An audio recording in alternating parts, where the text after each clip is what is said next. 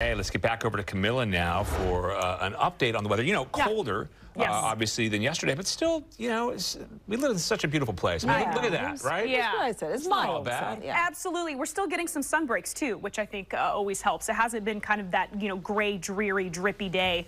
So here's the view from our Shriners Hospital camera. In fact, you can see where those little pops of sunshine are amongst the clouds. Current temperature 50 degrees in the Rose City.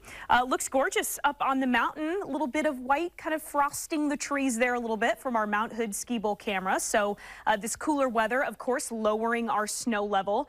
We can take a look at that here. So it's going to be hovering between like 2,000, 3,000 feet for the most part over the next few days here. So we can certainly expect to see at least a little bit of snow accumulating for our ski resorts as long as we're kind of locked in this wetter pattern. This is our graph forecast model. It's giving us maybe 8 inches by early Saturday at Government Camp, closer to a foot there at Timberline Lodge. I think this is maybe on the juicier, the heavier end of that range, but we're definitely going to be seeing something there, which is always nice for spring skiing.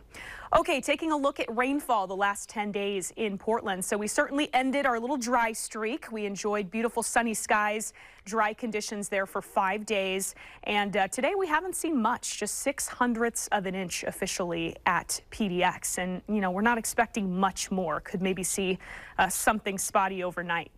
Rainfall totals so far today across the entire region. So you can see, generally speaking, for the Willamette Valley anyway, it's been a little bit drier for us up north here compared to further south around Eugene, but pretty much everyone's seeing around 1/10 of an inch or less in the interior valleys, a little bit more along the coast, but not much, closer to 2/10 of an inch there from Florence to Tillamook.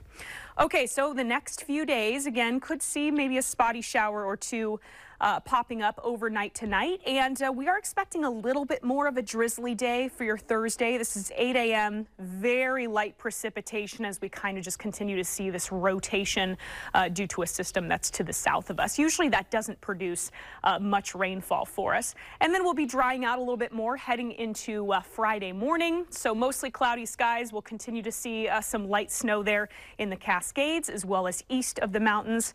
Maybe a little bit more showers there picking up second half of the day for your Friday.